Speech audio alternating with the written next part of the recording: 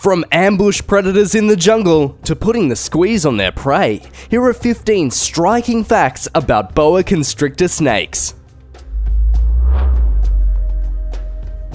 Number 15. There can only be one. You probably know that most animals have a common name and a scientific or binomial name, which is typically in Latin. But here's a case where the animal's common name is the same as its scientific name. There are 49 species of non-venomous constricting snakes, all of which are members of the same family. Boa is the name of a genus within that family, and the boa constrictor is the only recognized species within that genus. Experts say that it's very rare when an animal's scientific name is the same as its common name. Can you think of any others? Number 14. Size matters. These are considered to be large snakes, which can grow around 13 feet long, 4 meters, depending on the locality. Typically, females are larger than males, and they tend to grow larger in captivity, where lengths of 14 feet or 4.3 meters are not uncommon. Larger specimens of this stout-bodied beast can weigh around 60 pounds or 27 kilograms, although there are unverified accounts of them reaching 100 pounds or 45 kilos. A lot of what determines their size has to do with where they're located, the subspecies involved, and the availability of suitable prey. Number 13. Snake country. The colouring of boas can vary according to where they're found, and that is primarily from Mexico through Central and South America in countries ranging from Suriname, Venezuela, Brazil, and Argentina. They can also show up on many islands along the coast of the continent and are adaptable to a great variety of habitats. That includes semi-desert country and tropical rainforests. Outside of those ranges, these animals have been reported breeding in Florida, where they were released into the wild. Number 12. Home sweet home. While boa constrictors can adapt to diverse environments, experts say that their habitat of choice is the humid rainforest. The temperature is more agreeable, there's a wide range of prey, and there are plenty of places to hide from predators, which can include jaguars, eagles, and crocodiles. Very often they can be found living in streams or along rivers, since they're very skilled swimmers. Number 11. Tail of the snake. These animals are often referred to by the common name red-tailed boa. It's inspired by the reddish-brown saddles that are noticeable around the snake's tail.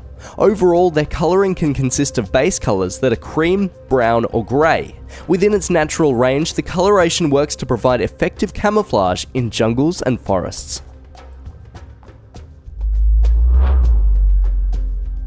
Number 10. Main squeeze. The common perception of boa constrictors is that they kill their prey by wrapping themselves around the victim and then squeezing them tightly enough until they suffocate. But that's not exactly what kills them. While the snakes do crush their victim's ribcage so they can't breathe, many creatures can survive for an extended period without air. So the reptiles actually cut off the victim's blood supply to the brain and the heart, which renders the prey unconscious and quickly kills them. Since their prey can often be dangerous with sharp claws or teeth, it's best to dispatch them as soon as possible. By monitoring the prey's heartbeat, the snakes know when it's time to feast. Number 9. Prey du jour. When they do put the squeeze on their prey, the victims are often rodents, but they can also go after fellow reptiles like lizards, and it's not uncommon for them to take down larger mammals like ocelots. The boas typically start off with smaller creatures like mice and birds, then progress to larger prey like bats and amphibians as they mature and grow larger. Since they can open their jaws so wide, whatever they eat is swallowed up in one go.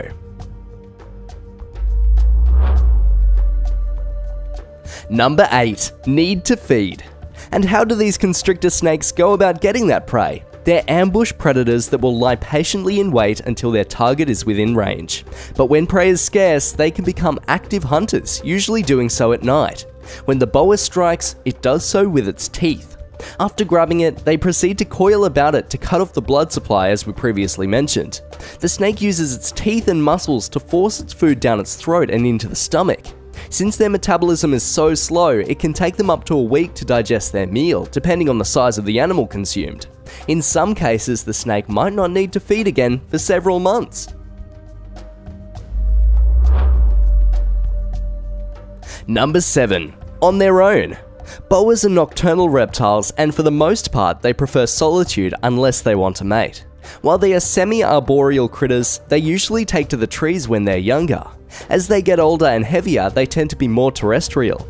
While boas are mainly known for using their coils, they can also strike with a painful bite, although they have no fangs and it's not considered dangerous to humans. Wildlife biologists say that the aggressive behavior is displayed most often by specimens from Central America, but the snakes from South America seem to be more laid back. Why do you think that is?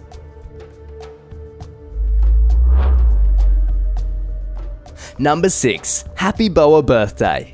Did you know that boa constrictors are ovoviviparous? It means that the mother retains the eggs and hatches them inside her body. She then gives birth to live offspring in clutches ranging from 10 babies to more than 60. The young grow up fast and are essentially independent within minutes after being born. Within a few months, they'll grow to around 3 feet long or 0.9 meters. Number 5. Primitive snakes. At one point in the distant past, snakes had legs. While the appendages disappeared over time, the gene for growing limbs was still retained. So today's boas, along with pythons, retain the rudiments of primitive legs, which are known as pelvic spurs. They appear like small claws, and males will use them for mating. Some other unusual physical traits boas possess include 2 functioning lungs. Most snakes only use one, or have lost the left lung altogether. Because boas have retained ancient features that have faded into other species, they are often regarded as primitive snakes.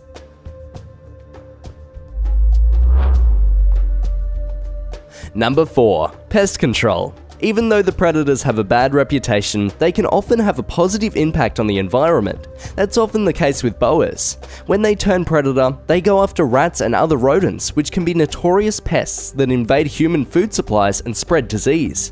In addition to rodents, they can play a role in keeping populations of opossums in check. Those native marsupials can carry sandflies that transmit leishmaniasis, a parasitic disease that is potentially fatal to humans. In certain areas, the snakes are intentionally turned loose to provide a type of pest control. Who knew that these scary-looking snakes might be good for your health?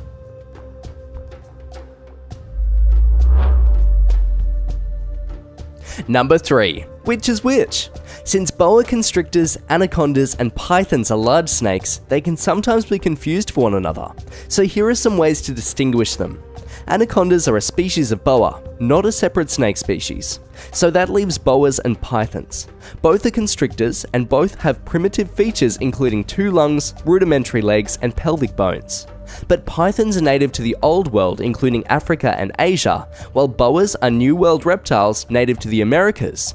When it comes to perpetuating their populations, boas give birth to live young, but pythons lay eggs. And there's a size differential.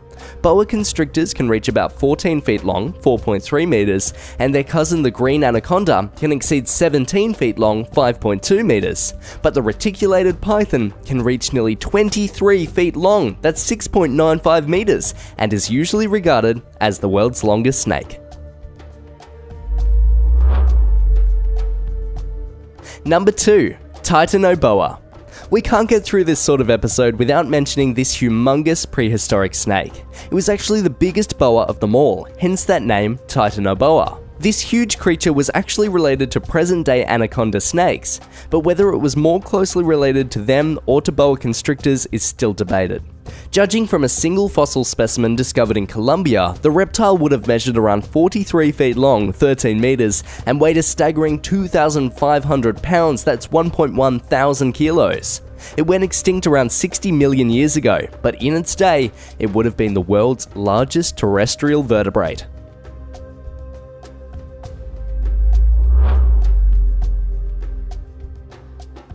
Number 1. Prized possessions.